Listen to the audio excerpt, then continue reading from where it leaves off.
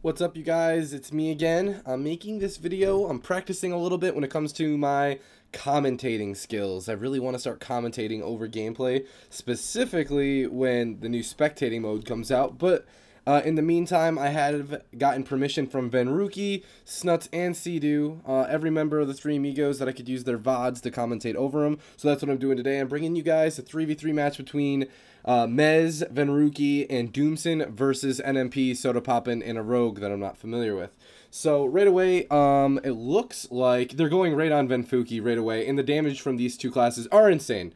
I mean, he literally just got global. It looks like both the rogue and the feral druid both got their combo points up, and ferocious bite and eviscerate at the moment in the current patch, pre-patch, is pretty fucking overpowered. I guess I should put in a disclaimer at this point that currently the combo point users like Ferocious Bite and Eviscerate are very overpowered, but this is pre-patch. This is not level 100 where all these abilities are supposed to be intended to be used on, so please don't take these games too seriously. I'm just using these games as high-end gameplay to commentate over.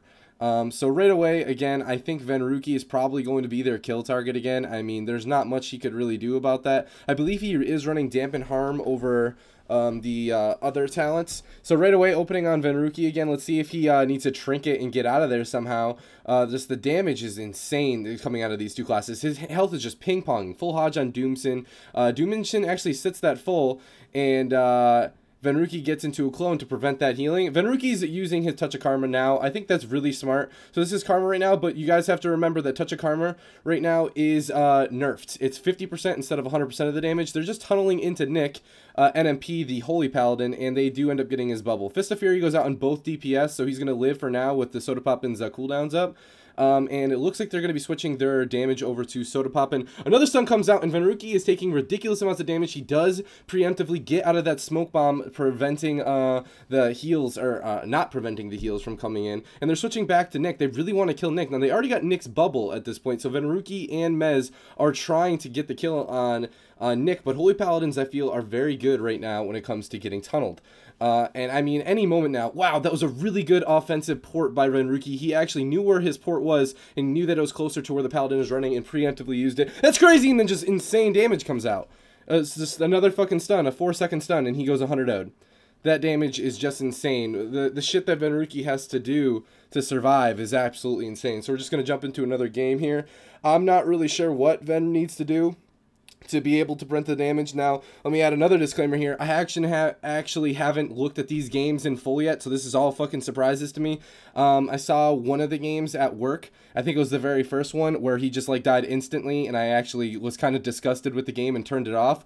But for the sake I was told, and I was hearing about it, that Venfuki and them do end up doing better, so I do have a little bit of hope here, guys. I cut it up, and I saw that Venfuki and them started to win, so, but I'm curious to how the fuck he and his team end up doing that. It seems like he really has to use and abuse his mobility as a defensive cooldown to prevent that fucking random one-shot from occurring, and really be smart about when he uses his trinket, because it seems like the rake opener that Sodapoppin's coming in with actually fucking kills him. If you guys didn't know that, when you open with Rake, I think it's called Rake, it actually stuns the target now. It's a glyph.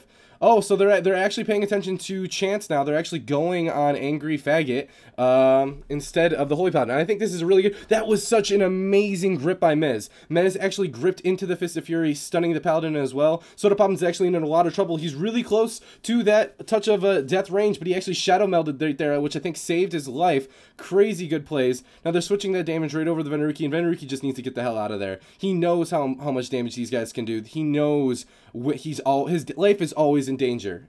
So it looks like they're switching back to the rogue now, and these Fists of Furies are fucking lethal, guys. When he has these brews up and he puts something in a Fist of Fury, he can get to touch of death range right then, just like they can kill him. It could go either way. Mez doing an amazing job by peeling for this guy, though. I really like that they're not going on the Holy Paladin anymore. I think that that's a good idea to stick on this DPS. Leg sweep goes out on the Holy Paladin and Sodapoppin, and they're continuing just to tunnel into him. They did get the trinket from the rogue, if I'm not mistaken, so they might want to look at a hard switches to the rogue. Oh, cheap shot comes in, and he ports away instantly. He ported the fucking smoke bomb again, guys. That's actually so good. Just crazy good plays coming out of this monk. And they're switching back to Sodapoppin once again. I think this is the right move. Oh, here we go. Here we go. Brew Fist of Fury comes out, and he gets in touch with Death Strains. Like I said, either way, either team can get them instantly dead. The damage in this pre-patch is actually insane. So it could go either way. Mez brings insane constant pressure, though, which gets the defensive cooldowns and the trinkets and whatnot. And then Venfuki stacks in Fist of Furies, though. I mean, he can land a kill on just either one of them if they don't have a trinket. Now, if you guys didn't know this, Fist of Fury only stuns once, but does a lot more damage now. So you can actually use Fist of Fury as a damage dump when it comes to your points. But Doomsen is doing a fantastic job with his offensive cyclones, at the same time knowing at any moment Venfuki could just instantly flop. So I believe this is like, what, game 4? This comp that they're facing, I don't think is going to be nearly as good in WoD, because Eviscerate and Ferocious Bite do scale a lot differently at level 100. So right again, Venfuki puts his port down, and I think that they need to go with this strat of killing the Feral Druid once again. I can't see everything because we're not in spectating mode just yet, so I'm having a very biased view on just Venfuki, but I think I'm doing a decent job. Okay, so the stun and Garrote and silence comes out. So when he Garrotes and silence, he cannot use dampen harm, and he cannot use fortifying brew through that. But he gets out and he survives. And Fist of Fury goes down on the rogue this time, and they did get a trinket, and I think they got cloak. Yeah, they got cloak too. So a lot of defensive cooldowns coming out for the rogue, but I mean, like, well used. He was going to die there. So they're switching back to the Feral Druid here while they're doing damage to Venfuki. Now, it looks like they might be doing a switch to Doomsen, but Doomsen's pretty slippery. Nope, they're continuing to go into Venfuki. Venfuki ends up using Touch of Karma there and getting out of that few second cheap shot, which I'm not too sure about, but I mean, he could literally die in just that 2-second cheap shot. So they're still continuing to tunnel the Feral down. They figured out a strat. Doomsen doing a really good job cross-CCing, and he's just instantly dead. Fucking Brew has 9 more seconds up, so he did use a full stack of brew, and he just ends up flopping. Both teams just have the opportunity to just flopping one another, and Venfuki and his team is doing a really good job now, just playing as defensive as possible and just preventing that damage. But it honestly could go either way, because like I said, either team has the ability to just literally one-shot you. Yep, so he is going dampen harm. I figured he was. I remember hearing that he was going dampen harm in the very first game. Dampen harm is definitely a good button to have against a team like this over the procced healing elixirs, because especially when you're facing a subtlety rogue, subtlety over the other specs have the ability to get reopeners more than the other specs, and every single time they have a reopener, they have another opportunity to bring that burst one more time, bring that stun again.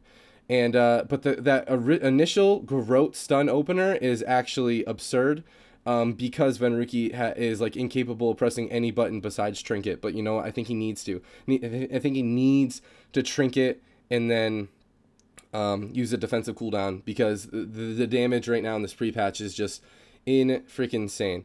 So again, I think he just needs to continue to rinse and repeat the same thing. There is a full sap on the Doomsen, and they're jumping right on the Ven with a Garrote, and he goes into another stun here, but it looks like he's going to live. Another stun comes out onto Doomsen, and Venfuki ends up leg sweeping that rogue out of stealth. Oh my god, Soda almost ends up dying, but gets bopped there and gets away with the Shadow Meld, runs away. He is such a slippery bastard. Sodapoppin still with his cooldowns up with a bop on him, but it looks like he's just going in. They're switching to Doomsen, and Doomsen's health is just instantly low. Mitre Bear Stock comes out, and cooldowns from Sodapoppin are still just going in strong into Doomsen, but he's just sitting in that bear form, real comfy-like, as they try to get the... Oh, and a smoke bomb comes out. They're on Venfuki, and Venfuki goes into a 1-second stun and instantly dead. I mean, the damage swap is crazy. So if you guys don't already know this, if you get combo points on one target, you do not need to redirect those combo points as a Feral Druid or a Rogue anymore. He can just literally use them on any target they want. So I'm sure that they just got some points onto Doomsen there and just hard switched the Venfuki and just spent them. And like I said, those two combo spenders are freaking crazy right now. So this is my practice run when it comes to commentating. I will be doing more of these videos, uploading them for... criticism, for entertainment, for all of the above, and I hope you enjoyed it, because I'm enjoying watching these videos, because it gives me an excuse to watch these videos and be productive in the meantime when I'm not working. So I will see you guys next time, and thanks to Venfuki, Snuts, and Sidu for allowing me to use their VODs to commentate over. Their streams will be found in the video and also in the description. So if you want some pro WAD gameplay, please head over to those streams, hit the follow button, and tell them Dmachine sent you. Dmachine, blast off.